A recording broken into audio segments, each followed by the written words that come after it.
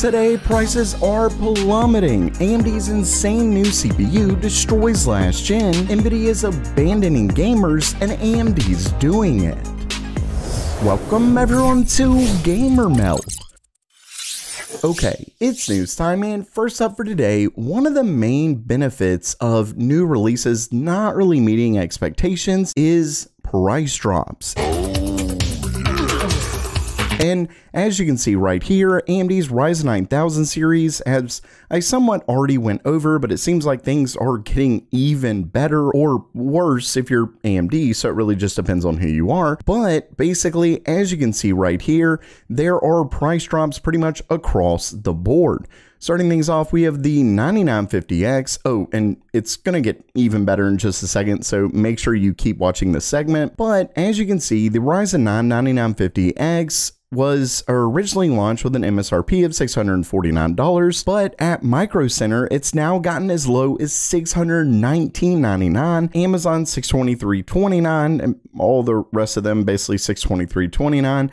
Then moving down to the 9900X, it went all the way from $499 to as low as $439.99 at Micro Center. Then we moved down to the 9700X, which launched at $359 MSRP, and not much of a difference, but still a drop at Micro Center as low as $349.99.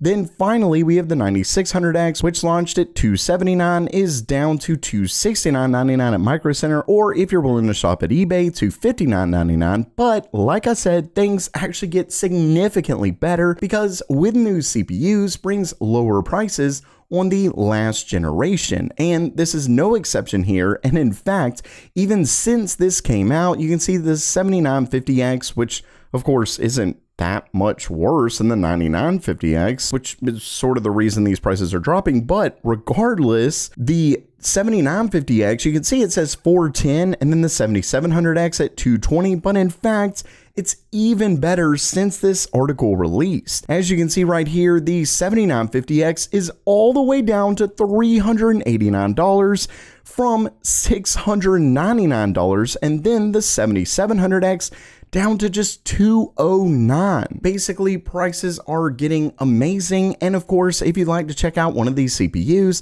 I'll have affiliate links down in the description below. It doesn't cost you anything more, and it helps the channel out. Really quick update, for whatever reason, right after I got through with this segment, the 7000 series CPUs that I was showing you randomly went up. They went up, then down a little bit. I'm really not sure what's going on with AMD, but luckily the 9000 series discounts are still there. It's just these 7000 CPUs, and honestly, if I were you, I would just keep a lookout for it. They really may go down again, so yeah, just keep a lookout on those. And next up for today, AMD's next-gen 128-core monster epic CPU is set to release very soon. In the meantime, we actually got one of our first benchmarks, and let's just say it's unbelievable. Oh, and if you love keeping up with all the latest PC hardware news, make sure you subscribe to Gamer Melt. Either way, as you can see right here, this was originally leaked by HXL, and it's in the 7-zip benchmark. And we have the 9754 128 core Zen 4C CPU versus the 9755 128 core full-on Zen 5 CPU. Now, right off the bat, you might be thinking, okay, this isn't exactly a fair comparison, given the fact that we're comparing the little Zen 4C cores versus the full-on Zen 5 cores. But don't forget that this Bergamo CPU does actually beat the last gen full Zen 4 CPU. Yes, it does have quite a bit fewer cores, but that's kind of what's interesting about this comparison. And of course, right off the bat, you will notice that it does have a higher wattage. The Zen 4C part comes with a TDP of 360 watts, while the full Zen 5 part comes with 500 watts. But let me actually get to the performance difference here, and you'll see why this is still a really interesting comparison. For starters, you can see, well, right off the bat, I do want to say that both of these, for whatever reason, are really just comparing 64 cores instead of the full 128 cores, but you can see right down here that they are both 128 core processors. Either way, when it comes to performance, as you can see, the 9754 got 195 and 197 giga instructions per second versus the 9755 getting literally double. And as you can see right here, as they say, that's a 2x performance at just 38% power increase. Basically, it's looking like if this holds true throughout the 128 cores, AMD's next-gen EPYC CPU is set to destroy the current gen champ. And next up, many of you may not have noticed that Nvidia has been focusing on something other than gaming for a little while now. I'm not even sure if you've really heard of it. It's this small emerging market called AI. Of course, all jokes aside, AI is something seemingly everyone's talking about. It's become an absolutely gigantic market. Some people think that it's a bubble at this point and it's going to burst before too long, but at least at the moment, company after company is spending billions on this emerging tech. And Nvidia, through all of it, has completely and utterly come out on top. Now, that's not a big surprise given the fact that the company is one of the driving forces in even creating this new market, so it is of course understandable, but just to give you an idea of how big of a difference we're talking here, in Nvidia's most recent quarterly update, you can see that data center, AI, all that stuff, their revenue, so their total revenue was $26 billion.